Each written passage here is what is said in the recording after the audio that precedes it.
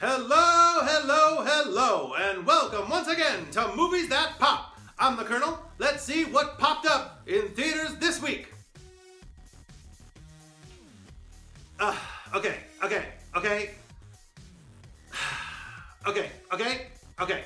I don't even know where to begin with this one, alright? Gods of Egypt is just plain stupid. Well, let's start there. A steaming pile of digital dung, an overblown, overcooked mess. The biggest sin of this film isn't the waste of money on all that CGI, it isn't the convoluted plot, it's not even the controversial casting of mostly white actors in the lead roles. Believe me, minority actors, you shouldn't be upset that you missed out on being a part of this garbage fire. The biggest sin of Gods of Egypt is that it is not fun, not even remotely. And it's also no secret that an effects-heavy 3D CGI epic like this is going to have some appeal to, say, to stoners. You know stoners are totally down for this kind of visual spectacle, but even they, I challenge those stoners to not end up listless and bored midway through. I mean, this movie's only 2 hours and 7 minutes long, and you'll be checking your watch by the 45-minute mark. Man, this thing is terrible. That's it for the capsule review. Let's just get in depth and get out of here. Whenever you have a movie that involves magic or the Force or any sort of supernatural element that isn't grounded in reality, the very first thing that you have to do is establish the rules for the audience. That way, later on in the story, when the characters decide to, cross the streams or whatnot, you already know the stakes are high because you've been told that crossing the streams is bad. Gods of Egypt starts off with some voiceover narration that clumsily sets the scene, and then we're just thrust into a world where gods live among men, but they're like 10 feet tall and they have golden blood, and they occasionally turn into more gigantic silver spirit animal versions of themselves, and then one god kills another god and then has the nerve to turn to a bunch of humans who just saw a god die and address them, "All right, mortals." Like, hey buddy, who's mortal? Why don't you look behind you, Goldilocks? Anyway, the god of the desert murders the god of the lush jungle area, who's also his brother, because basically he's just sick of living in the desert, man, and he wants to rule some place where he doesn't have to keep washing sand out of his butt crack all the time. Hey, I mean, people have murdered their brothers for less, I guess. My legions of the desert will bring them reckoning! The only god who can stop him, Horus, well, this guy pulls out his eyes, steals his woman, the goddess of love, by the way, and banishes him to a place, far away.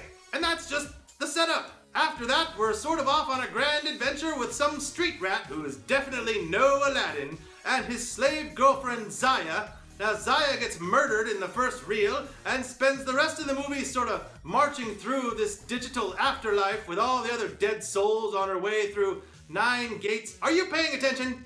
And at the 9th gate, she's gonna need some sort of rich stuff, some booty. Some sort of treasure to pay the passage to these guys that sort of act as like the bouncers for heaven or some such thing. Or she'll get disintegrated. I don't know, she's already dead, but what could be worse than that? Anyway, so her boyfriend, I'll just call him Aladdin. So Aladdin breaks into some sort of booby-trapped tomb to get back one of Horus's eyes. Are you paying attention?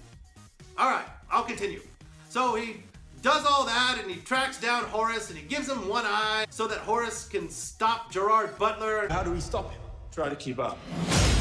If he's able to do that, he'll figure out a way to get Aladdin's girlfriend the bus fare she needs to get past that 9th gate of hell. God, watching this movie, I felt like I was in the 9th gate of hell. But first, they have to visit Horus's grandfather. That's Ra, the sun god, played by Academy Award winner Jeffrey Rush, who sails around space on a pirate ship and shoots fireballs at space monsters in his spare time. Hey, did I lose you? Or are you getting upset that I'm spoiling the entire plot? Well, don't be, because all this happens before that 45-minute mark I was talking about earlier.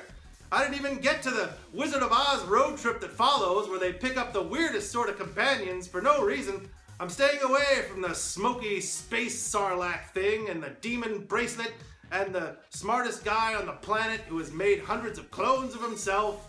Or how the rules, remember those rules about who is who and what is even possible? I lost count of how many times we're told that so-and-so doesn't have the ability to do such and such, and then a few scenes later, that very so-and-so is doing exactly such and such. These are your own rules, people! Okay, you know what?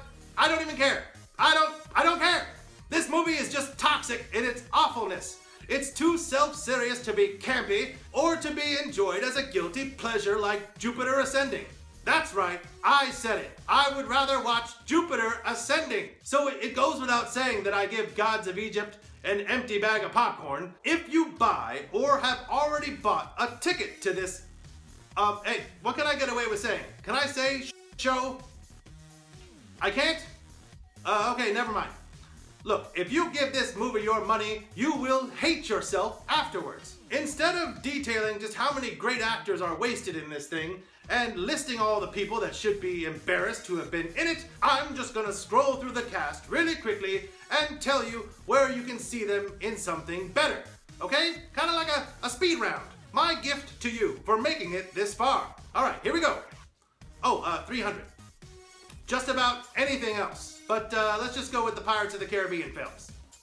Oh, Game of Thrones, of course. She's gonna be Elektra in Daredevil Season 2 on Netflix. Man in the High Castle. Mad Max Fury Road. She's one of Immortan Joe's wives. Oh, of course, you remember Brian Brown from FX and FX2. Oh, and this guy is he's gonna be a Marvel superhero, people. Black Panther. Yeah, that's him. Making his debut later this year in Captain America Civil War and getting his own movie in 2018.